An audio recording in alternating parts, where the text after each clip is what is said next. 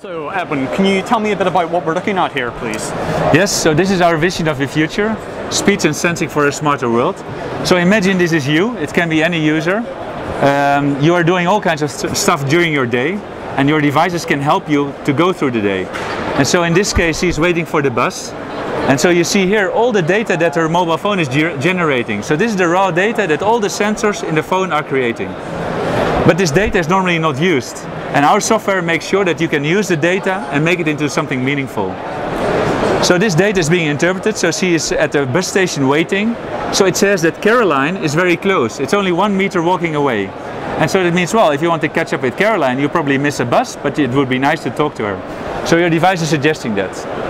Then you get an incoming call, so having a call, that's very natural for your phone. But there's a lot of data in the call that can be used to augment your calling.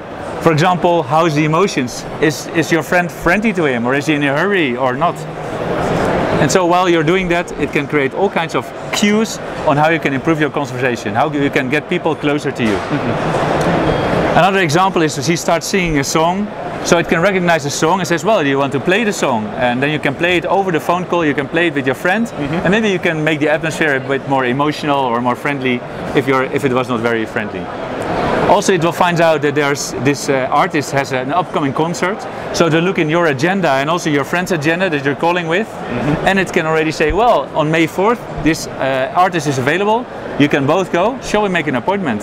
So it will, all kinds of suggestions will be created based on what you're doing and what your phone is sensing. And so that is LifeVibes software, that is how we want to make a difference in the smartphones of the future. Oh, thank you.